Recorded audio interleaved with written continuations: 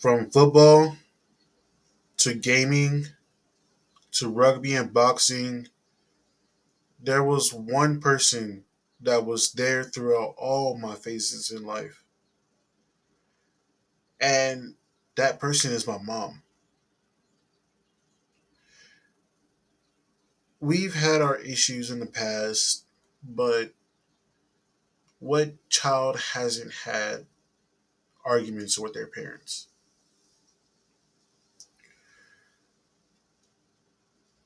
My mom is like a superhero to me.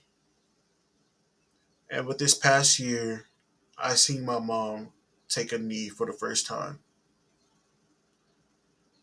She has been battling leukemia, and nonetheless, she's kicking leukemia's butt.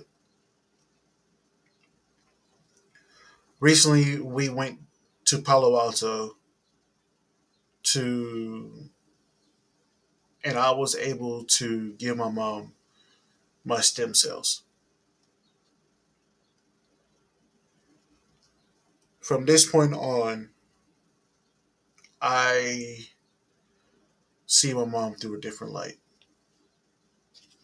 She is more than just a superhero. At this point, she's just a cosmic being.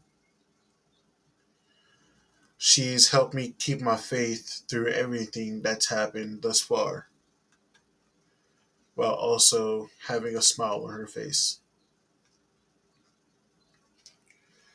I love my mom through the bottom of my heart, through the depths of my soul, and I won't stop loving her until the earth collapses itself, or until the day I die. Truth is, from now on, I want to prove to my mom that superheroes produce more superheroes. And I want to produce the next generation of superheroes.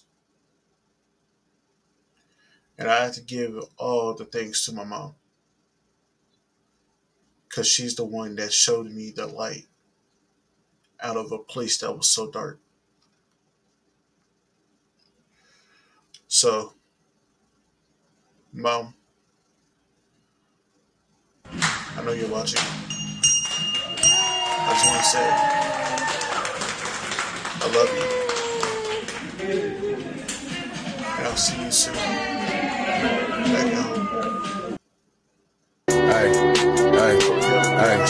yeah, baby, be my bubble gum. I can be so troublesome. I just wanna love you some.